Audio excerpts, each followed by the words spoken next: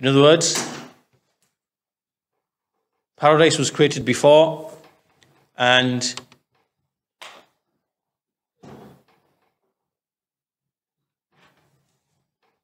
the meaning here then is that Allah subhanahu wa ta'ala, He wrote, the meaning here is that He wrote that He will soon create this group and that group.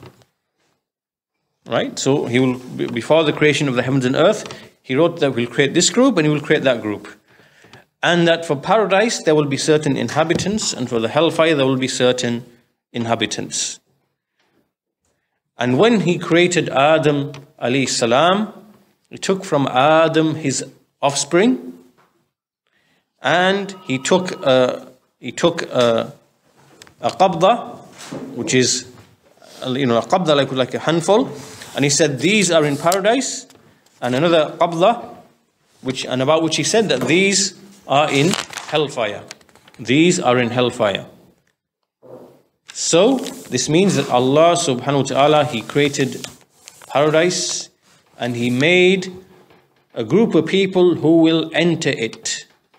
And He made hellfire, and He also created a group of people who will enter it.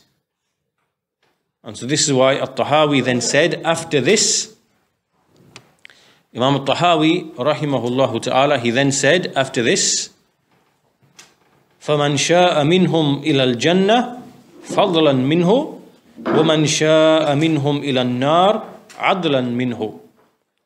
So he said that whomever he willed amongst them to go to paradise was out of a bounty from Himself, was out of fadl, was out of a favor from Himself.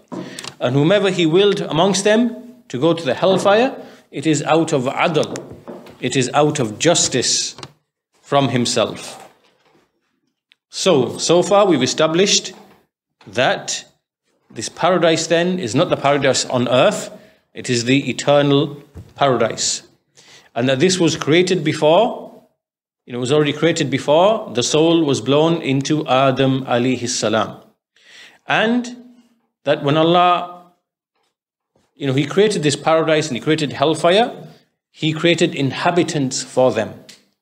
And He knew when He took the souls out of the back of Adam alayhi salam, and He knew, and He took a qabda, like a group, and they were to be the inhabitants of paradise.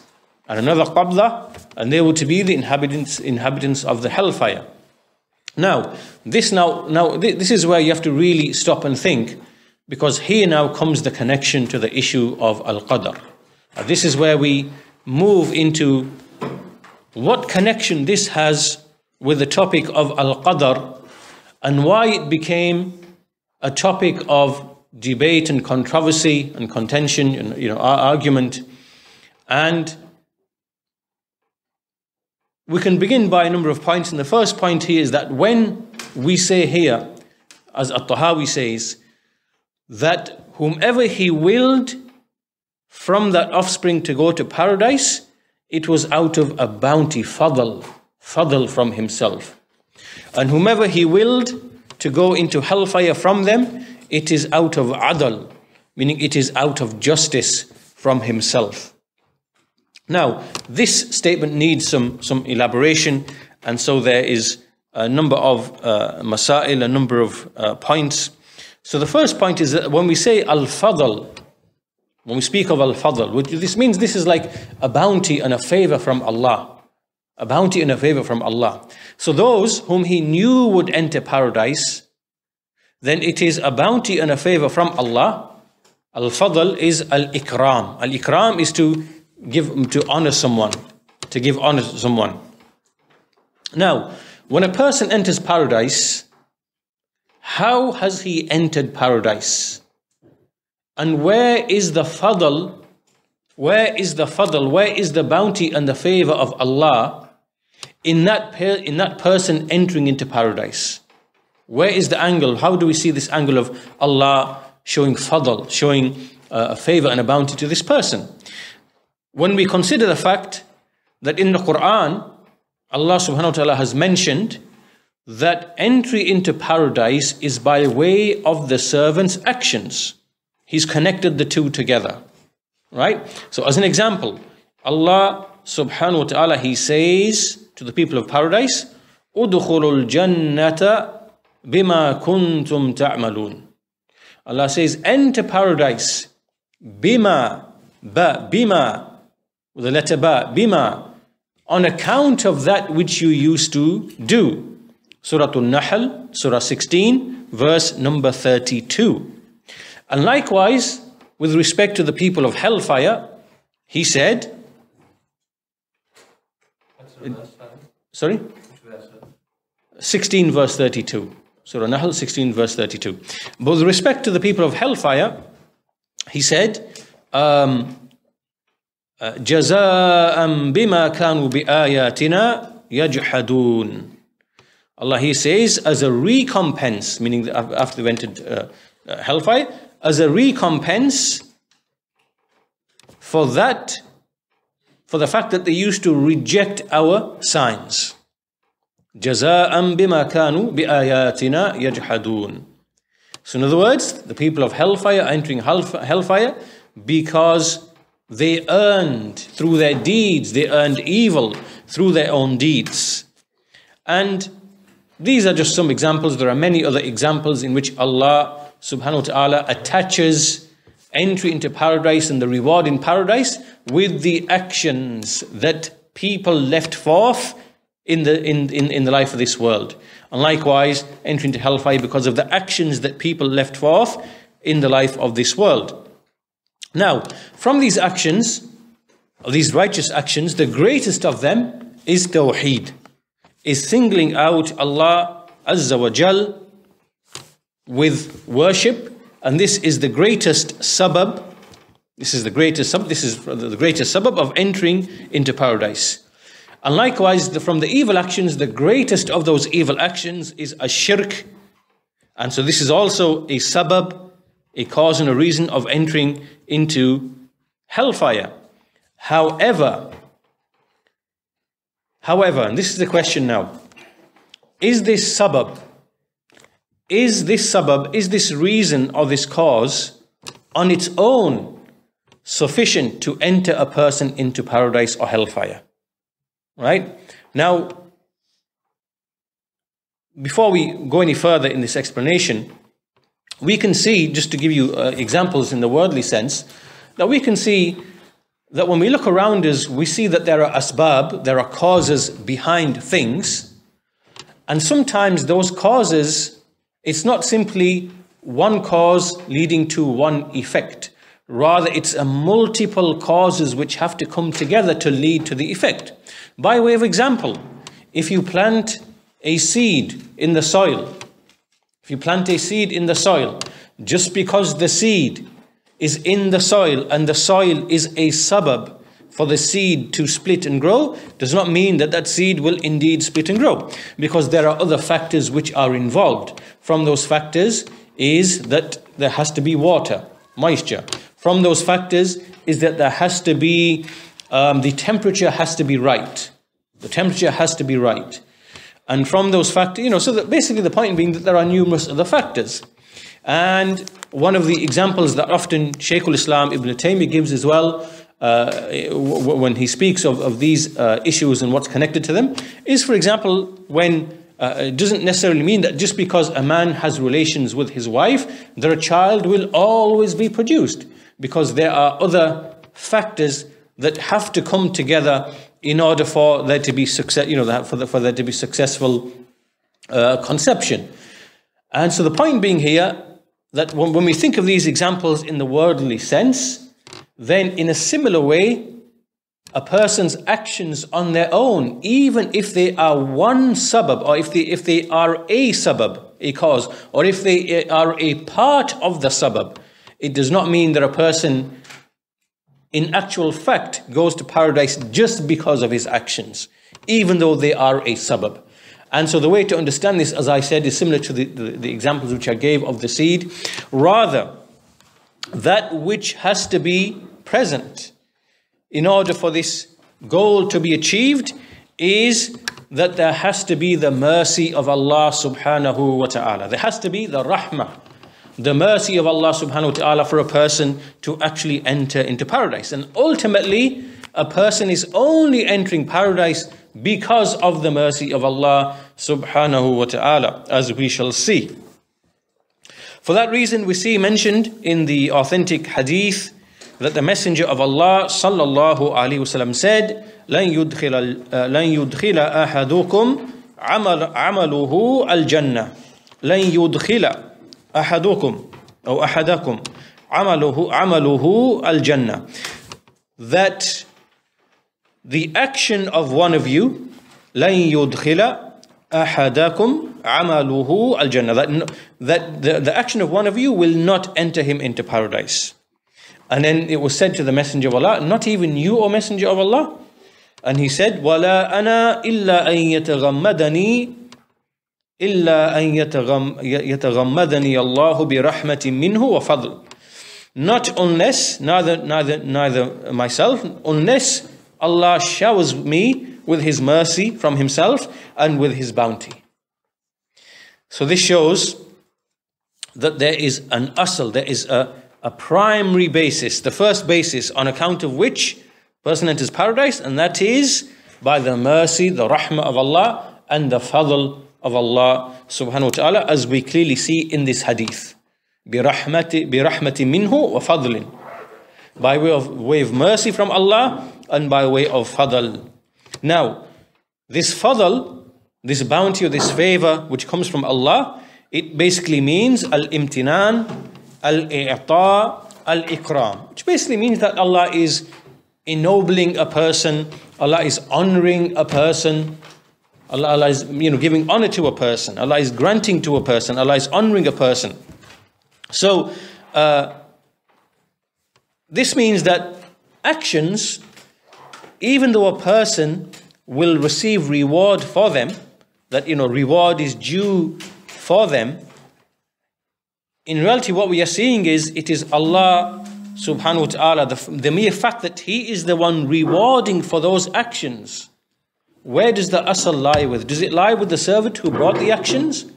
Or is it with Allah who is the one who's rewarding those actions? Right? We see that the asl, meaning that the basis upon which a person is entering paradise, it is with Allah. Because Allah is the one who is the one who is granting in the first place. Right? Not only is He the one who is granting the reward, He is the one who actually gave the servant success in the first place to actually do the actions to begin with. Right? So ultimately we see that all of it goes back to Allah. It is fadl from Allah. And even though a person is being rewarded for his deeds, ultimately the affair goes back to the fadl of Allah, the fact that He gave tawfiq, He gave success to the abd, to the servant, to do those actions in the first place. And that He is the rewarder, He is the recompenser. It shows ultimately everything goes back to the ikram, the honoring, i'ta, the giving, the granting, imtinan, the bestowing the favor. All of this goes back to Allah subhanahu wa ta'ala in this respect. So the servant was aided, the servant was supported, he received i'ana from Allah, tawfiq from Allah, and this shows that the fact that a person was able to do righteous actions in the first place, that originated from Allah subhanahu wa ta'ala Himself, from Allah's guidance, from Allah's fadl, from Allah's aid, from Allah's tawfiq. And so a person's actions really are a natija. They are a result of something. That something came from Allah subhanahu wa ta'ala. And what is that something? It is guidance from Allah. It is sending books. It is revealing books, sending messengers, giving the servant hearing, seeing, ability to think, ability to reason, ability to choose, giving him the qudra, the ability. All of this, where did it come from? It come from Allah subhanahu wa ta'ala. So the origin of a servant's actions, right? It was bestowed by Allah subhanahu wa ta'ala, all of that. And so from all of these angles, we see that the fadl, when a person enters paradise, it is due to fadl from Allah subhanahu wa ta'ala primarily, and His actions have played a part in that. Right? But that part played by those actions isn't the crucial part, right? It is something that Allah is recompensing as a bounty and a favor from Himself. Is all of that clear to everybody, yeah? Now, the second issue then is that we said, At-Tahawi said, وَمَنْ شَاءَ مِنْهُمْ إِلَى النَّارِ عَدْلًا مِنْهُ. As for the one who goes to hellfire from them, then this is out of Allah's justice. This is from the adl, justice of Allah subhanahu wa ta'ala. Now this means that Allah subhanahu wa ta'ala, He behaves with a man, He deals with a man on account of whatever he deserves. Except that Allah subhanahu wa ta'ala did not bestow any favor or bounty upon him. Unlike the other people. With the other people, He bestowed a favor and a bounty upon them. And such people will be held to account. They will be able to dispute their account, and then they will be given that which they deserve after all of that. And they will enter the fire because they deserve to enter the hellfire. And all of this is due to justice from Allah subhanahu wa ta'ala, because He knew that which their hearts contained and whether they actually desired guidance or not. He knew in their hearts that they didn't really desire guidance, they didn't really pursue guidance. And so whatever they receive is out of justice and justice from Allah subhanahu wa ta'ala. And so Allah did not aid them, did not give them tawfiq like He did with the first group. Even though He gave them everything that would be sufficient for them to desire guidance, right? So He gave them what?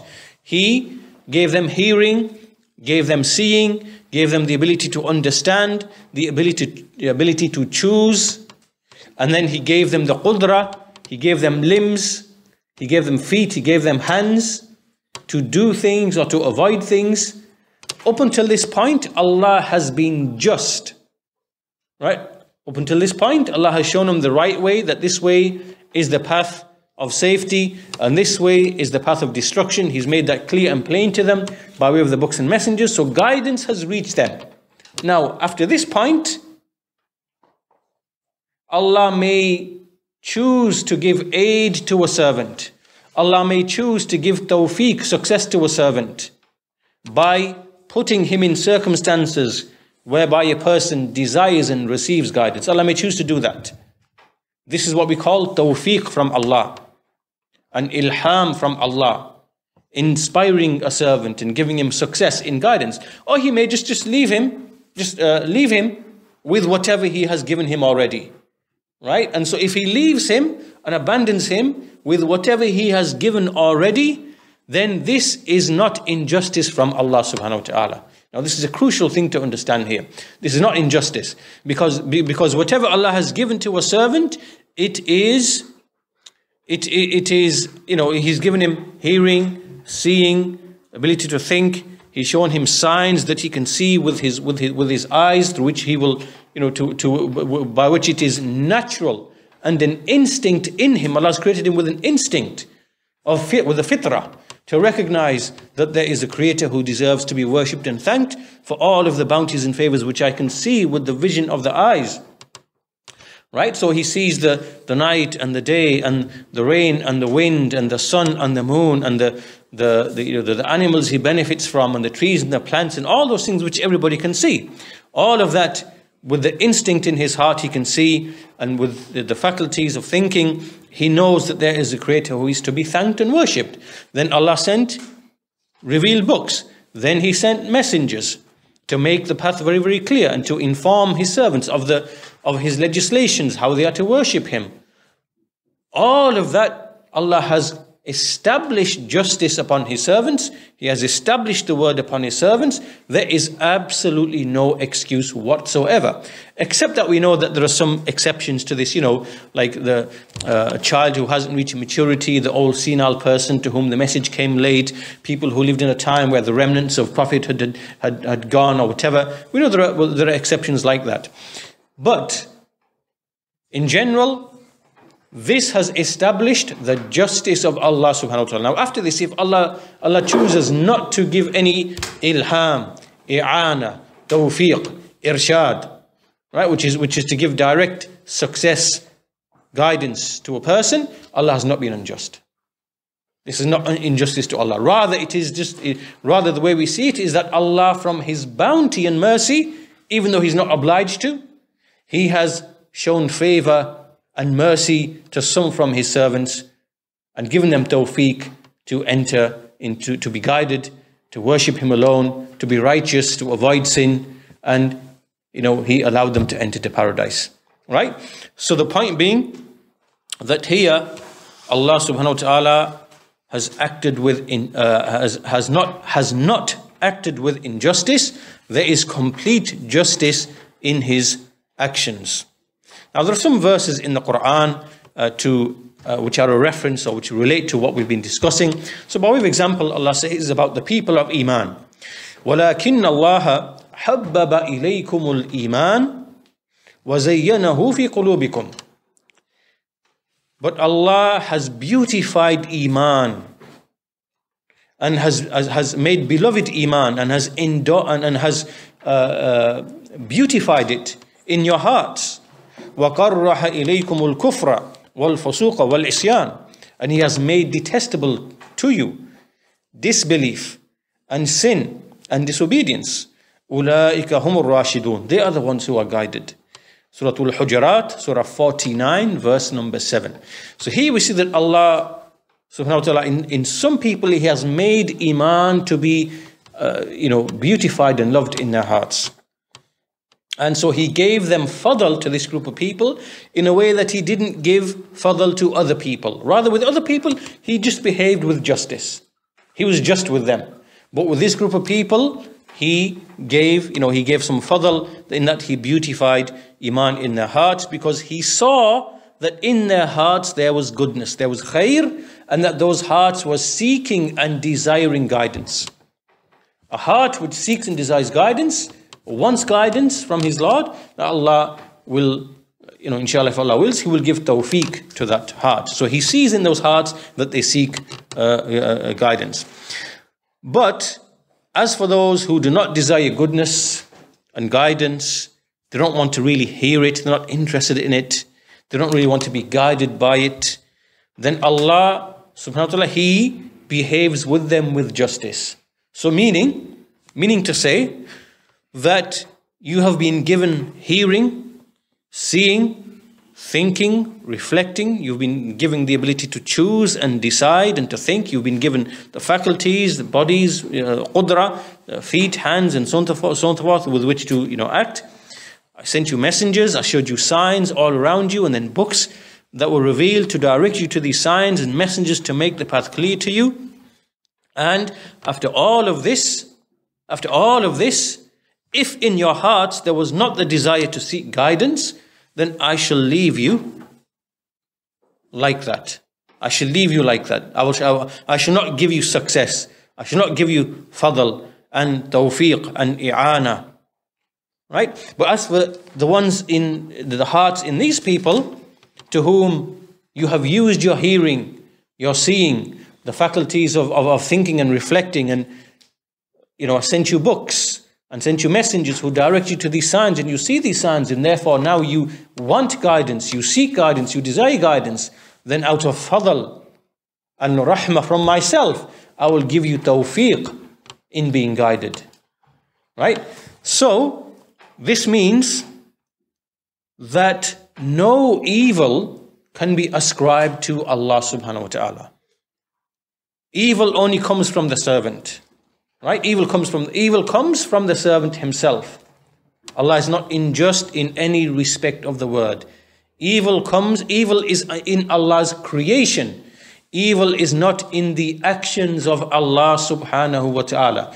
If you can grasp this point right here, then you will see through all of the confusion that has entered into this topic when a people began to deny the qadr of Allah, and another group of people began to exaggerate in the qadr of Allah. So think about this point here, that that because Allah saw in some hearts the desire for guidance, He gave them fadl from Himself and gave them tawfiq. And because another group of people did not desire guidance, despite being given all of those things around them, the asbab that should make them want guidance, like, as we said, hearing, seeing, faculties, thinking, reflecting, qudra, books, messengers, the signs of Allah everywhere, in the horizons, in their own selves, and they didn't desire it, then this evil came from themselves. And Allah simply behaved with them with justice, with adl. He didn't oppress them at all. So if you understand that point, and then with this we see mentioned in the Quran, إِنَّ الَّذِينَ كَفَرُوا سَوَاءٌ عَلَيْهِمْ أَأَنذَرْتَهُمْ أَمْ لَمْ تُنذِرْهُمْ لَا يُؤْمِنُونَ ختم الله على قلوبهم. Indeed, those who disbelieve. So the disbelief came from them. It came from them. Notice how in the other ayah, Allah mentioned about the people of faith, how He beautified iman to their hearts. That came from Allah. The beautification came from Allah. As we said in the ayah, وَلَكِنَّ اللَّهَ حَبَّبَ إِلَيْكُمُ الْإِيمَانِ وَزَيَّنَهُ فِي قُلُوبِكُمْ. So in those hearts, Allah beautified iman in their hearts. With respect to the people of disbelief, what is said? It is said, إِنَّ الَّذِينَ كَفَرُوا. Those who disbelieved, meaning that this came from themselves. The disbelief came from themselves. So again, notice the difference between these two things. إِنَّ الَّذِينَ كَفَرُوا سَوَاءٌ عَلَيْهِمْ أَأَنذَرْتَهُمْ أَمْ لَمْ تُنذِرْهُمْ لَا يُؤْمِنُونَ. Verily those who disbelieve, it is the same to them whether you warn them or not warn them. They will not believe. Allah has sealed their hearts. Meaning that the kufr, the disbelief, came from their hearts, came from themselves. And so therefore, irrespective of whether you warn them or not warn them, they will not believe. So Allah sealed their hearts. Did Allah seal the hearts from the beginning, from the outset? No. Allah did not seal the heart of any person. He gave him seeing, thinking, reflecting, the faculties, guidance, books, messengers, signs. But these people did not want guidance. They turned away from guidance. So Allah sealed their hearts. And then some other ayat in the Quran which indicate that kufr is to be found from the servants aslan. By way of example, إِنَّ الَّذِينَ آمَنُوا ثُمَّ كَفَرُوا ثُمَّ آمَنُوا ثُمَّ كَفَرُوا ثُمَّ ازْدَادُوا كُفْرًا لَمْ يَكُنِ اللَّهُ لِيَغْفِرَ لَهُمْ وَلَا لِيَهْدِيَهُمْ سَبِيلًا. Indeed, those who believe, then disbelieve, then believe, then disbelieve, then increase in their disbelief, Allah is not one to forgive them, nor to guide them to the path. And similar ayat in the Quran, in other parts of the Surah An-Nisa, Surah 4, verse 137. And the previous verses were at the beginning of Surah Al-Baqarah, Surah 2, verses 6 and 7. And likewise another ayah, إِنَّ الَّذِينَ كَفَرُوا وَظَّلَمُوا لَمْ يَكُنِ اللَّهُ لِيَغْفِرَ لَهُمْ وَلَا لِيَهْدِيَهُمْ طَرِيقًا إِلَّا طَرِيقَ جَهَنَّمَ خَالِدِينَ فِيهَا أَبَدًا. Verily those who disbelieve and وَظَلَمُوا and are oppressive, are wrongdoers, not is Allah one who will forgive them, and not to guide them to the path, or to a path, except the path to Jahannam, residing therein forever. Surah An-Nisa again, Surah 4, verse number 168, 169. Now, when Allah subhanahu wa ta'ala behaves with justice to a person, it means that He simply leaves him to himself. Right? Allah leaves him to rely upon himself. Meaning that Allah did not aid and support him like He did with those who desired guidance. Right? So this is adl, this is justice. This is not injustice. This is justice. Allah simply left him to his own devices, after having given him all of those things. So therefore, this can never ever be injustice on behalf of Allah subhanahu wa ta'ala, because in this heart there was a love for something of evil and a hatred of goodness, And for that reason, Allah did not aid and support this particular individual. Now obviously, there's more to this, but if we stop at this point, there are some other issues that come to mind now, such as, for example, many of the kuffar from the disbelievers and the atheists. They will come and they will say, they will argue that why is there so much injustice, and they'll bring these like common arguments to do with if, as they say, if God knows what He's going to create, and then how can He, how can He put people in hellfire if He already decreed upon them? And so all these similar arguments that you see often from the disbelievers, from the atheists, all of these are really emotional arguments. They don't make any sense because, if you don't believe that Allah doesn't exist to begin with in the first place, and there is no paradise and no hellfire, then why are you acting and behaving as if there is, and complaining that this is injustice? So as soon as an atheist uses this argument is not allowed for that person. You're not allowed to use this argument because you haven't actually established and accepted to begin with that there indeed is a creator. Right? So if you're arguing, well, this is injustice, that means you have to accept that there is a creator, and your problem is one of just not being able to understand how can we reconcile this with the mercy of Allah and the justice of Allah. Right? So either accept, yes, there is a creator, or say there isn't. If there is, then we can discuss your misconception. If there isn't, then this question is illegitimate. So let's go back and argue whether there is a creator or not a creator. So the point being here that there are enough signs for a disbelieving atheist to realize that behind this creation there is indeed a creator. But what we see is that this atheist is just kind of really deluding himself, that he thinks everything is just an illusion, right? So although we see things clearly with the eyes, we observe clear signs with our eyes, this person thinks that it's an illusion, that the reality is not like this. Everything we see is just an illusion. Everything is just by chance. Everything is just by accident. Everything is just, without purpose, without direction, without any goal, without any objective. And all of this is nonsense. The person knows this to be complete nonsense in his heart. So he's deluding himself. He's denying what his eyes see clearly. And as a result of that, he doesn't really want guidance. He's not after guidance. He doesn't want guidance. He doesn't want goodness. And for that reason, he hasn't been given tawfiq by Allah subhanahu wa ta'ala. And there really isn't any basis for him to be making any kind of complaints. I think what we'll do is we can stop at this point, because it's at this point now that we're going to move into the issue of al-qadr and good and evil being decreed upon a servant, that Allah decrees good and evil upon a servant. So I think at this point it'll be a good place to stop at this point, and we'll take this issue up in more detail in the next lesson, inshallah ta'ala. So I hope that's fairly clear to everybody. If there's any questions, anything that is not clear, then inshallah we can have a short time for any kind of questions that you might have on this topic.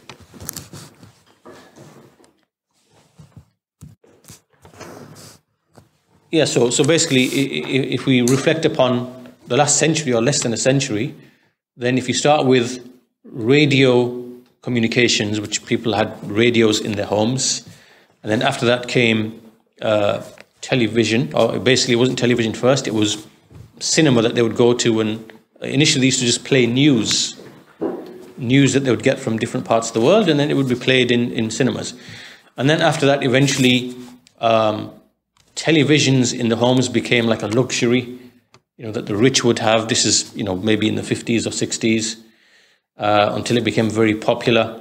And it didn't really, to be honest, not even till the 80s did really everybody have a TV in the house. Before that, it was still not everybody actually would have a TV. And so towards the end of the 80s, early 90s was the start of the mobile phones, which were very, very rare, but they were just very basic, And then so now then with the internet and the computing which took off, personal computers that entered pretty much every house, and then now with mobile devices which every person in the house, even kids of age 6, 7, 8, 9 are being given devices. Right? This means now that it's extremely, extremely rare for a person of mature age to hear about, Islam and the Prophet sallallahu alaihi wasallam, and to at least be aware of that there is a claim being made that Islam is a way of truth and the Prophet Muhammad sallallahu alaihi wasallam is the last in the line of messengers. At least for a person to think that maybe let me look into this. What is this about? What is this about? And especially given that there's so much controversy being stirred that you find these days. So it's correct that in this day and age, it is extremely difficult to find a person who can be oblivious and ignorant to Islam and the Quran and the Prophet sallallahu alaihi wasallam. So Allah knows best. Maybe there could still be people, Allah knows best, in some remote places that, no one's ever been before, and there are people still living in the way that they've been living for hundreds, if not thousands of years. That possibly could be, Allah knows best. But in any case, the Ahlul Fatra, those who die whilst there is, they did not receive that, or that the previous messengership, the book was lost or distorted, and they lived in that particular time, then Allah subhanahu wa ta'ala will deal with them in a way which is just and appropriate.